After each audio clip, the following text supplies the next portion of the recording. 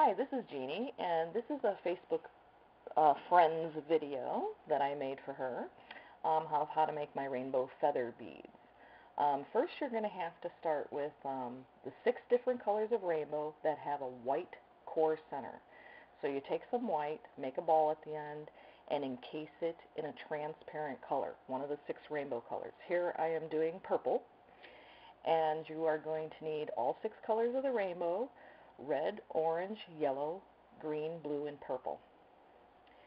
And so I'm just encasing the transparent over the white, melting it all down, and pretty soon this video will slow down. I'm playing it at fast speed. So now we're slowing down. You want to pull slowly and get nice even stringers all the way across so they're the same size.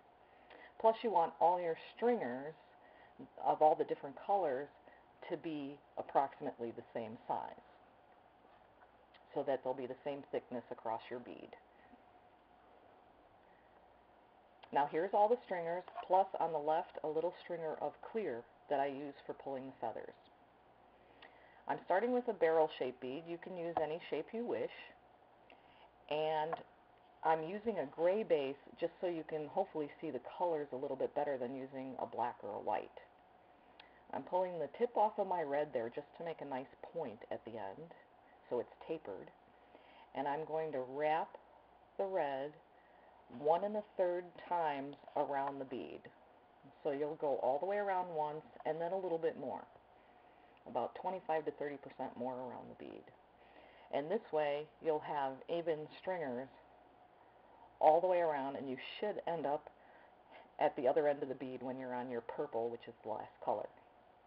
Okay, so now I'm putting down the orange. Each end of these beads you want to push a little harder and taper down the edges so that you can overlap it a little bit with the next color of the rainbow. So now that was orange, and now I'm speeding up this video a little more just to save time so I can get in the required 10-minute time limit.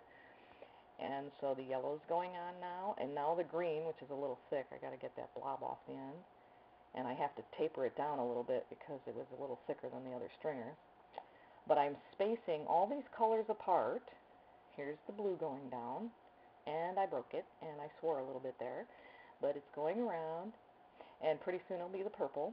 But I'm spacing these evenly apart with gray showing through the base bead in the center. This is so that you can have that separate base color coming through, and it shows a neat effect, and it separates the rainbows a little bit. You can also put all of these colors together and have them butt up together against each other and have just a solid rainbow across. It's all up to you.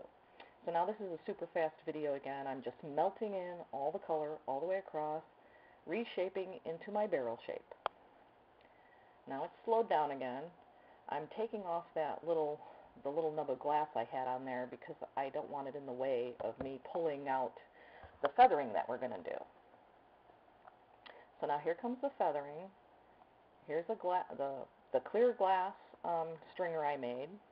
I am going to heat straight across from one side of the mandrel to the other, all the way across the bead, and I'm going to touch it and gently pull across to feather down the color. You can heat it up and redo it just like I did there. If it wasn't quite hot enough, or it wasn't, you didn't pull it enough. So now I'm getting the exact opposite side, and I'm pulling down on that side. So now I have one feathering down each side on the opposite ends. Now I'm going to pull a feather right between those two. So I'm basically cutting this bead into quarters, putting one feathering down from right to left on each quarter of the bead. And you're trying to make these evenly spaced. So that's why it's good to do opposite sides first. Now I'm going to change my hand position a little bit, and I'm going to pull in between those 4 quarters in the opposite direction. So now the feather will go the other way. So it's going from the left side of the rod to the right side, even though I'm kind of holding it up and down when I do it. Okay, so I sped this up because you pretty much should see how this is done from the slower parts. But it's the same way all the way around, splitting each quarter in half. So now I got 8, 4 going in one direction and 4 going in another direction. Now I'm just getting those little ends of the pulls that I just did, of the feather pulls, to try to make a nice tapered point at the end of the bead for each of those little feather pulls, so it doesn't just all ball up in a big mush at the edges of your bead. And here I slowed it down here so you can see a couple of those pulls. So you make nice little skinny pulls. You pull kind of fast so it makes it really skinny and shortens it out. So now you can tap down any remaining glass on the edges if they're sticking out kind of far.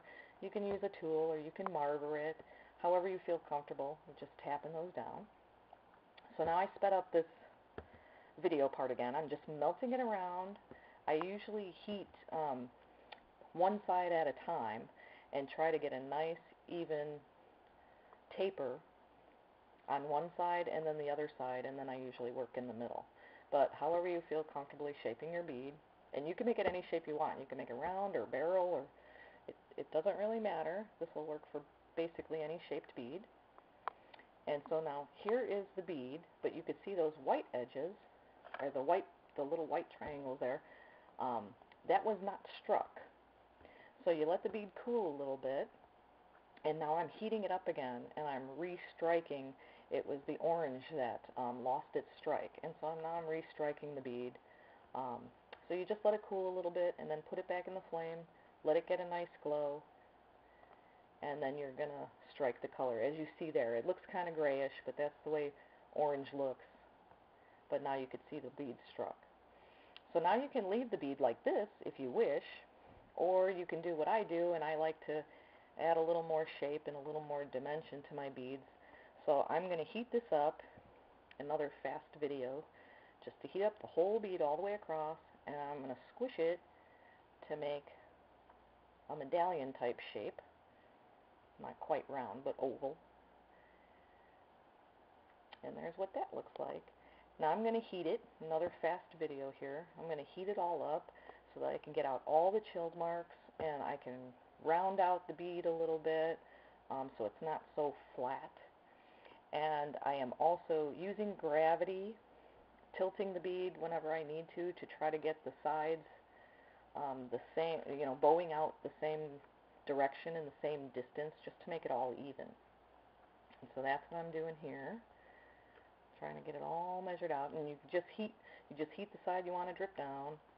Okay, and so here it is, but as you could see, there's more white, so my orange lost its strike again from when I struck it before.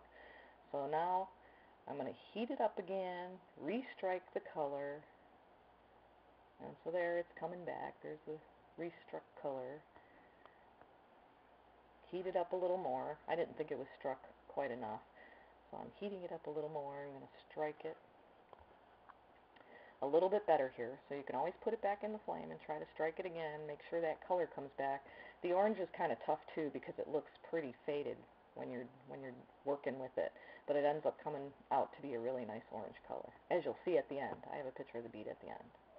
Okay, so now I got it all struck and it looks nice, and I'm going to add some nice clear dots to the top. You can add whatever decoration you want, but clear dots added on top of these stripes, it magnifies it and gives it some really neat dimension, really neat effects to it. So I like using clear dots. Sometimes I put black dots on black based beads like this,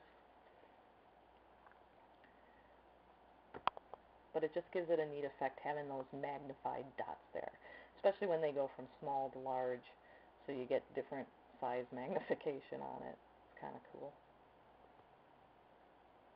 So I'm almost done with the bead here, and then I have a picture at the end of when it was done cooling. And I kind of show it here. You can kind of see it in a second.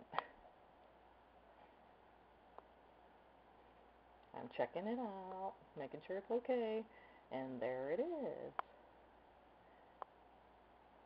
I hope you enjoyed this video. There's the finished bead all done, except for not cleaned. And here's a bunch of other beads. You can use rainbows or other colors. It really doesn't matter. Have fun with it. Thanks.